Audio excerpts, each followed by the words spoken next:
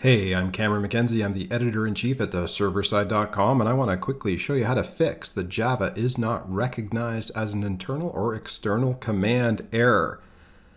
Now let me just trigger that error for you. If I type in Java version, it should tell me the version, but I get this error. Java is not recognized as an internal or external operating program or batch file.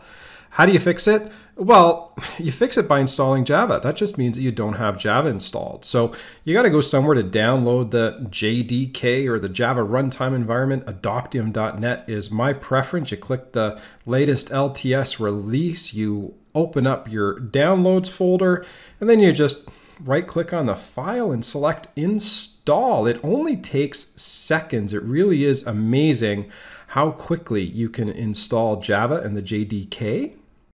There it is. It's all done. And now you have to close the command window and start it up again. But if I come over here and type in that command again, java-version,